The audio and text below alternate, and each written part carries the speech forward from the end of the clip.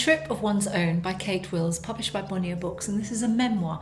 The author is a travel writer, and she had a marriage, a very short-lived marriage, and this is the memoir that is the aftermath of that marriage, and how she learns to feel comfortable in her own skin travelling solo.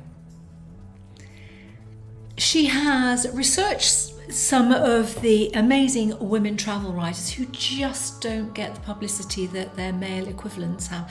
So she goes back to 300 odd AD, when Egeria was the first known travel writer, perhaps a nun, who knows, and she was in the Levant.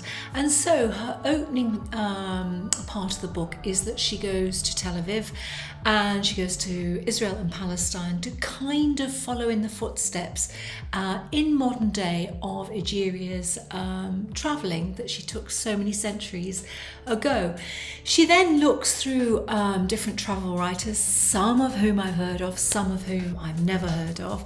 There is one woman who decides to ride a bike, and she is the first sportswoman to travel around the world, where she invites companies to pin things to parts of her bodies as a kind of advertisement. So, you know, there is ingenuity, there is slight madness. And of course there is Nellie Bly, who I know very well from a novel I read by Louisa Traeger, which is called Madwoman. And Nellie Bly was an intrepid reporter who incarcerated herself in a women's prison just off New York, and she wrote about what was happening there, and there was an awful lot of cruelty, and what she wrote about actually changed things for the better. She also travelled the world.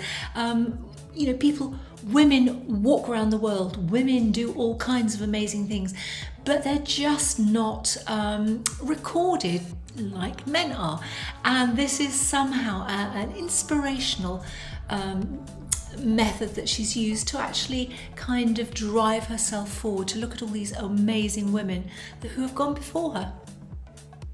So after being in Israel, Palestine, she moves on to China, and quite amusingly, quite frighteningly, she kind of gets lost when she arrives there, because she really can't read the script, and she's supposed to meet up with a group of fellow journalists, and they only just meet up in the nick of time. There are lots of interesting places she visits. She goes to India, and she has 3 months there, and she knows she can survive it. India is a very difficult place for women travelling on their own.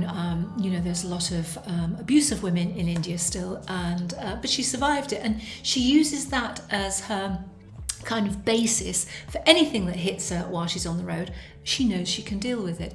And so this is a very descriptive, very uplifting and quite inspirational book of her travels and of the women who went before her. She also has some really good bits of advice at the end of most of the chapters.